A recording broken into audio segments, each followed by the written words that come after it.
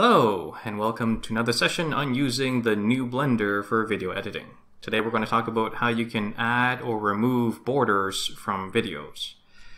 So Blender recently made some changes where how the videos get imported and what happens behind the scenes is different now. So we're going to show you how you can do it in the new Blender 2.92. Okay, so we'll start by opening up a video editing session. And I will add in the video file that has borders. Here we go.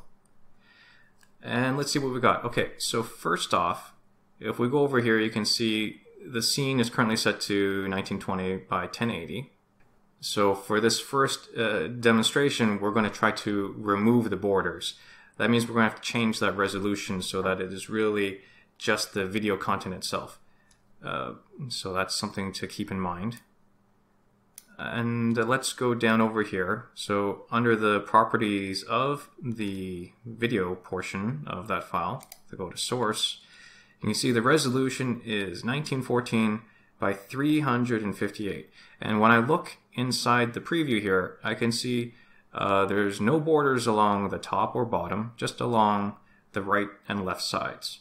So that means first thing to do is to adjust the scene dimensions, the resolution, to match to our input video, and then we have to further shrink the left and right sides so that we don't see the borders anymore.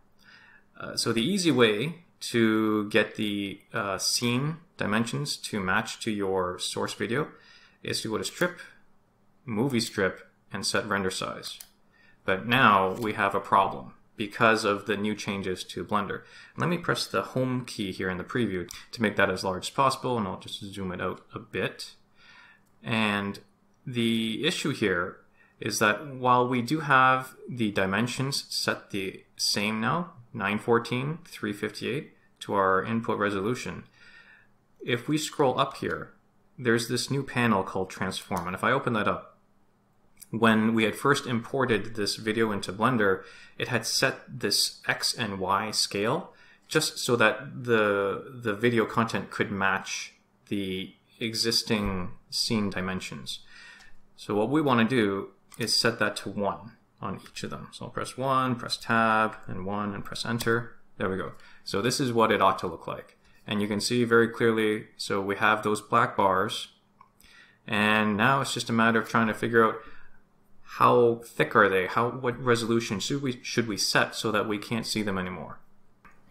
And to do that, one thing we can try to get an estimate of it is to use the mouse in the preview. If I zoom it in, I can hold down on Shift B. That creates this little drag, this little boxing tool. I can click and drag to get a region of that, and it'll zoom in. And what I can do from here, I can left click here, and you can see there it's showing in the bottom left corner of the preview the X value. I'm watching that X value, and I can see it goes from 0 until that looks like about 30. So 0 to 30, that's probably the border amount there on the left and right sides. So let me press the home key again, and now with that in mind, I'm going to go click over here on resolution, and I'll say it's 914 minus 30 times 2, okay? Because 30 on the left and right sides. Press enter, and I think we're done. This is actually my first time doing this.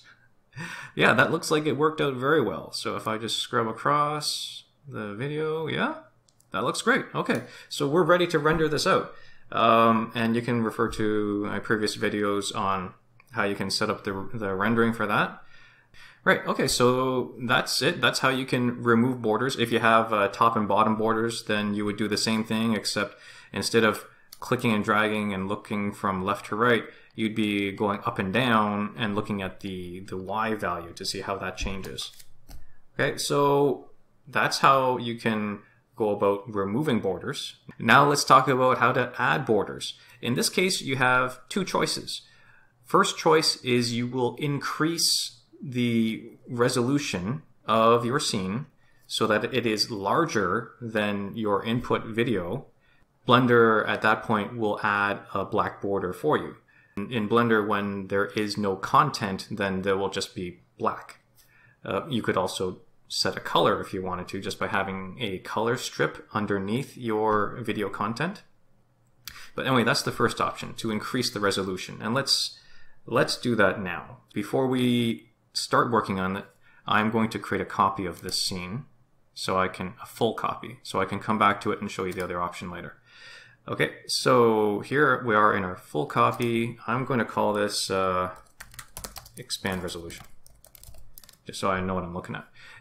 So here we're going to go ahead and do that. I'm going to just increase it. In fact, I'm going to use that 30 that we had from before, and I'll add that back in. So I'll take that X and I'll say plus 30 times 2. And then to the Y, we're going to add some to the top and bottom, plus 30 times 2. Okay, so now if I press the home key, you can see that on the left and right, because of the fact that the input video actually had those borders, that's why we can see black. But along the top and bottom, it's the checkerboard effect, meaning there's nothing there. In that case, it will come out as black when we render it, and we'll have our black borders all the way across through the adjustment of the resolution. And just to show you that whole thing I mentioned about adding your own color, so let's pretend that these black borders weren't here. I'm going to press G here and grab and move this up a bit. I'll jump to the beginning and I will add a color strip, drag that all the way over, and I will set this to, let's say, purple, sure, purple. And right now nothing's showing yet because of the fact that we need to click on the video strip and change the blend mode to something like overdrop. There we go. So now we can see our selected color along the top and bottom. Again, not the left and right, but that's because the video that we imported actually had those borders already. I mean, of course, I can increase this some more. I can give it another 30 on each side, and there we go. Now we can see borders across a true purple border around the entire video content. Okay, so that was the first option with expanding the resolution. The second option, if I come back to the original scene, is we keep the resolution as it is, but we just scale the content down. So with this video strip still selected, okay, I'm going to go down over here to transform, and we'll just change these values. We'll make them smaller. Let's say we set it to 95%. So that's 0.95, 0.95, and there we have it. So again, you can see if I zoom it out a little bit, it's a little bit hard to see, so I'm going to actually drop it even more. Let's say 0.75, so it's 75%. There. So same deal here.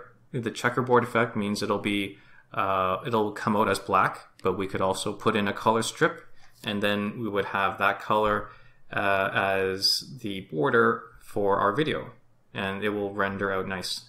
It will render out that way. In fact, in this one, I will go ahead and render it. So let me just go down to here. Let's call this example MP4. Oops, MP4. Sorry. Okay. Actually, let me drag this across a little bit more. Set that to FFmpeg video. Click on that. By the way, I'm going quickly here, but I do explain everything in one of my other videos on how to do that. And also audio. Okay, so that looks good. I'm going to hit render. And that was fast. Okay, so let's go ahead and go there. Okay. All right, and let's watch that video. Here we go. Example. And there it is with the black borders. Nice and exactly as expected. Okay, so there you have it. How to add and remove borders in the new version of Blender. So I hope you did like that. If you did, please do give it a thumbs up and subscribe so you can see more content when it comes. Thanks and bye now.